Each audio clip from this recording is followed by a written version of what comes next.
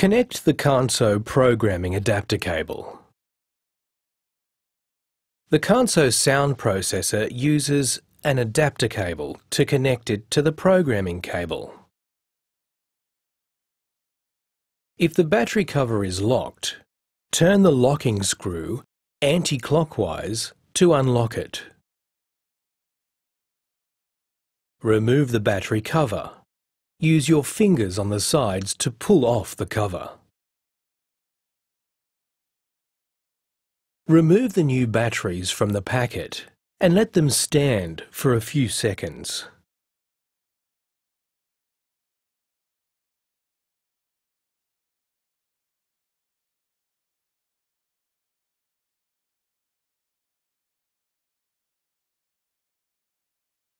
Insert the batteries into the holder with the flat side facing up.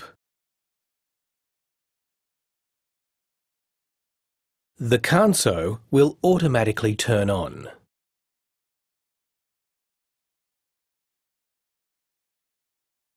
Connect the Kanso adapter cable to the processor.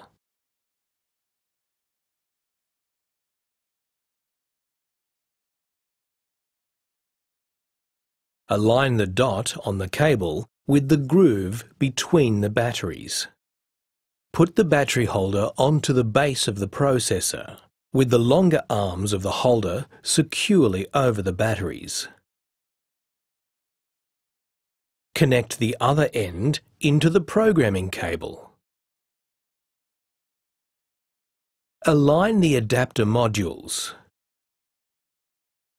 Twist the modules together to attach the parts.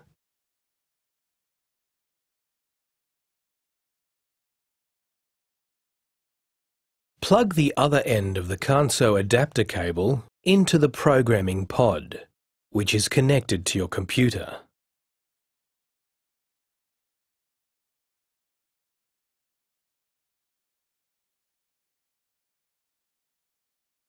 Put the Kanso on your recipient. Use a clip to hold the adapter cable to the recipient's clothing to prevent the sound processor being pulled off their implant. Start the Cochlear fitting software and program your recipient's Kanso.